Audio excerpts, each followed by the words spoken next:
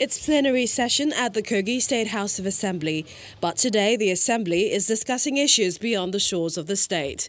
According to the lawmakers, leadership positions in the country since its return to democracy have hovered between the north and south. The lawmakers, however, observe that the north central and southeast have been sidelined in the zoning arrangement. This Kogi State House of Assembly further makes a call to national service to His Excellency Governor Yahaya Bello of Kogi State, and we hereby impress it upon him to run for the office of the President or Vice President of Nigeria in 2023. Other lawmakers give their views on why the North Central should be considered for the country's top job. Has really shown clearly that our governor has the capacity, the wherewithal from the North Central axis to be the president of this country.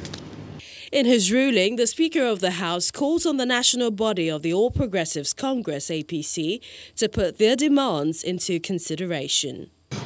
Vote of confidence moved by the majority leader of the House and seconded by the Chief Whip, and all contribution and additional prayers by my humble self and our consultations. If you are in favor of this motion, say aye.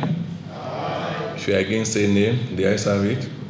So, distinguished honorable colleagues, I will request we give our governor a standing ovation. Thank you.